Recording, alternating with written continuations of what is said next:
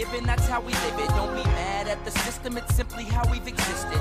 I hear a lot of people talking like they politicians and choose to be an accountant because it's safe in a business.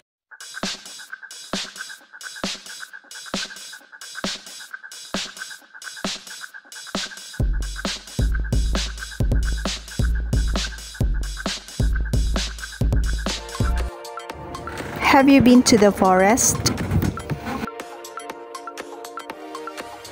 How will you describe the trees in the picture?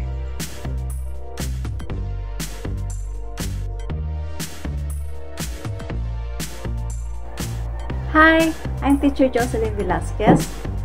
We're going to study about the interaction among living things and non-living things in a rainforest, coral reefs, and mangroves.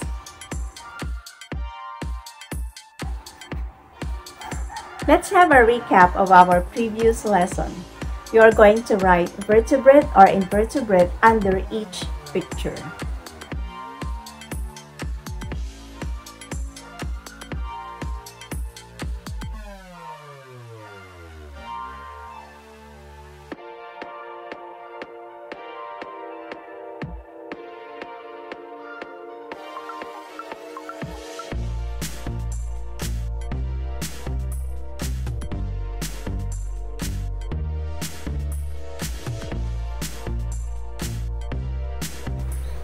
Rainforest, coral reefs, and mangrove are examples of an ecosystem.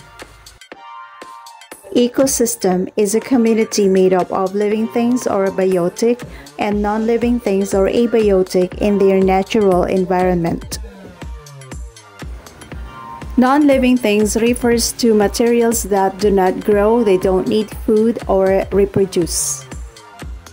Some examples of non-living things or abiotic in an ecosystem are water, rock, soil, air, sunlight, temperature, and rain. Living things refers to organisms that grow, change, produce waste, reproduce, and die. Some examples of living things are plants, animals, bacteria, and fungi. What is the meaning of interaction? It means to act upon one another. An example of an interaction between living things and non-living things is shown in this picture. This plant uses non-living components such as sunlight, water, and carbon dioxide to produce food and oxygen. The bee is collecting pollen from flowers. It needs the pollen to make food for itself and for other bees. This is an example of an interaction among living organisms. Tropical rainforests are examples of an ecosystem. They are very dense, warm, and wet forests located in the band of equator. What are the abiotic or non-living components of a tropical rainforest? Rainforest has a warm temperature and a large amount of rainfall. What are the biotic or living components of a rainforest?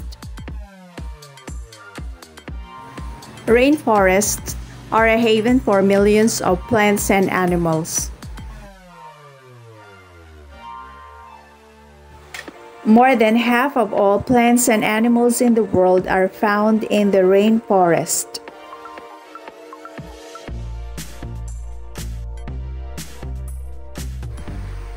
Tropical rainforest has a complex structures with many levels of life. Tall, broad leaves of trees with branches, heavy mosses, ferns, and orchids make up the canopy of a forest.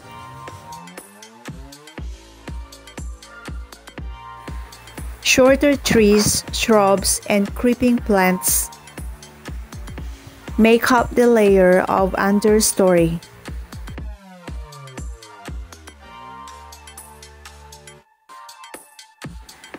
The forest floor is in deep shade and plant life is thin. The light from the sun is blocked by the upper layer of the forest.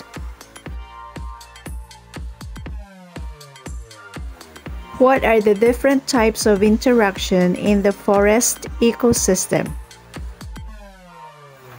Mutualism, a type of symbiotic interaction of two organisms living together wherein both benefit from the association. An example of this type of interaction is the lichen. Lichen consists of a fungus and an algae growing together. Commensalism. It is a type of interaction occurs between two species in which one organism benefits while the other organism is neither benefited nor harmed. An example of this is an orchid on the trunk of a tree.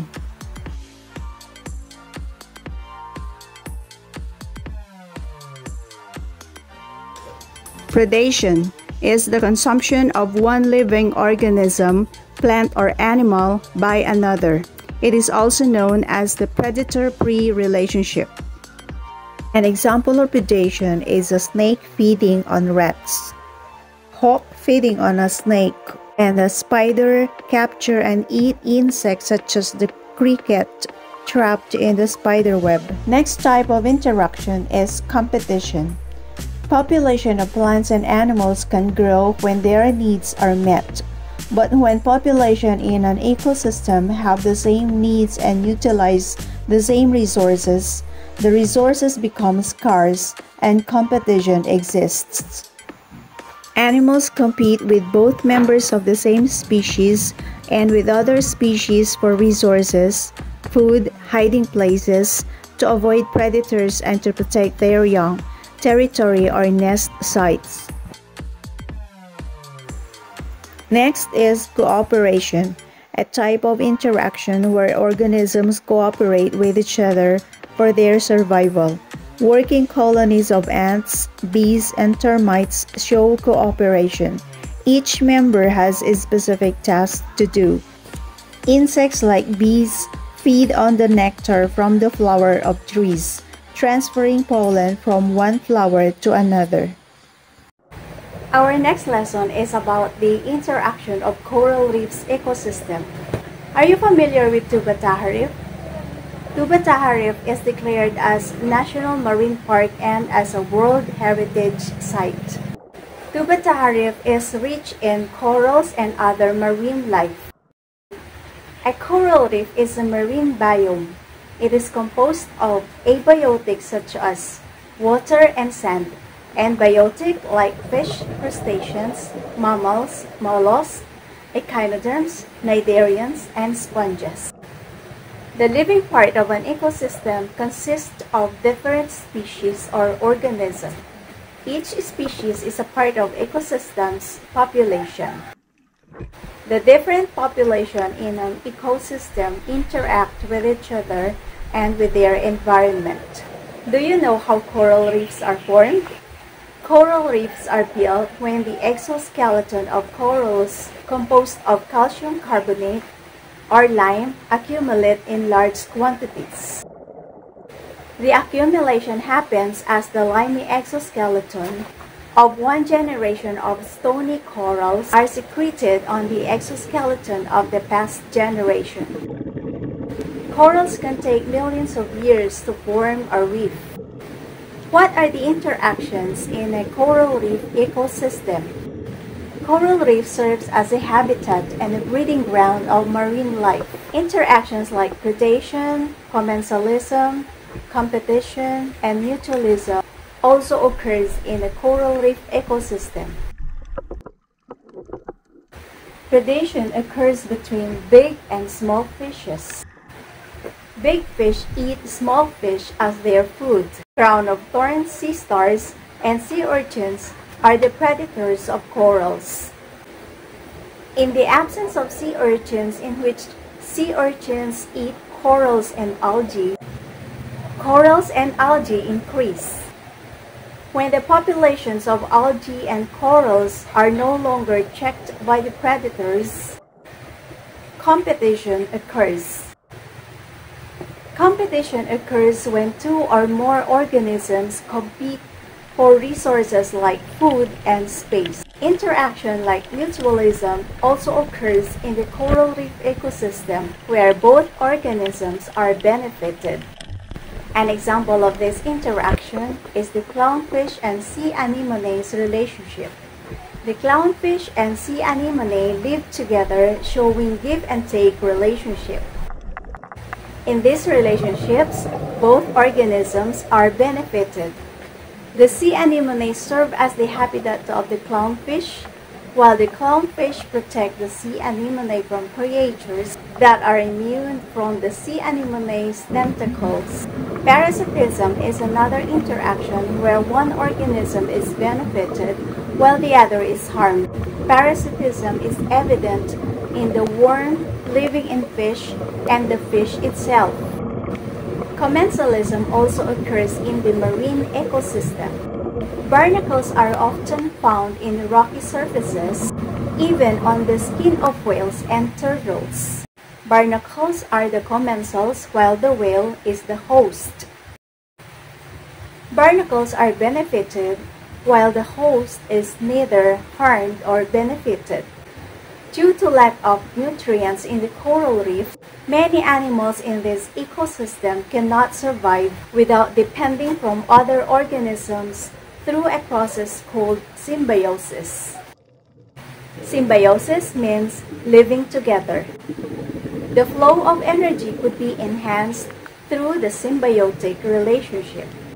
Coral reefs are one of the most colorful and beautiful natural resources on Earth. Did you know that the Philippines is one of the countries with the most extensive coral reefs resources in the world? Some of them can be found in Palawan, Sulu, and southern Mindanao.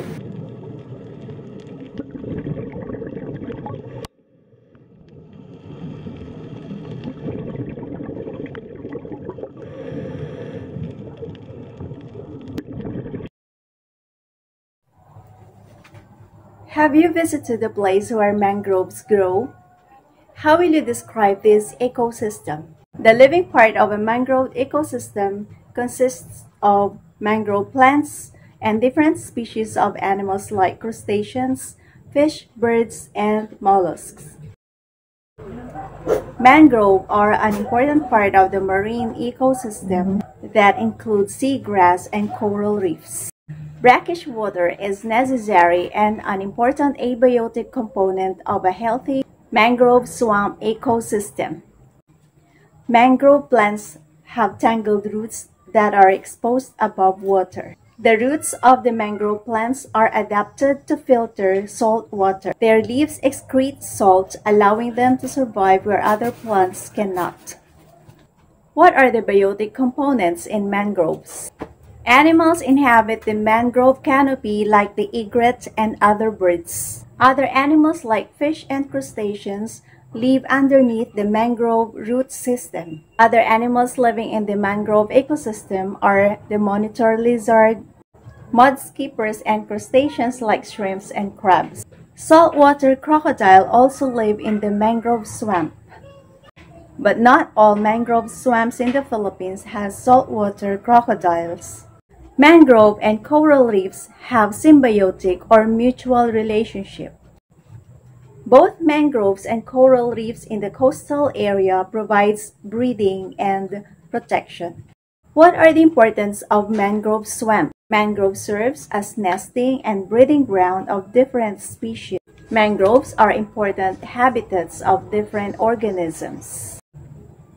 Mangrove acts as natural barrier and flood defense. And lastly, mangrove provide a source of livelihood.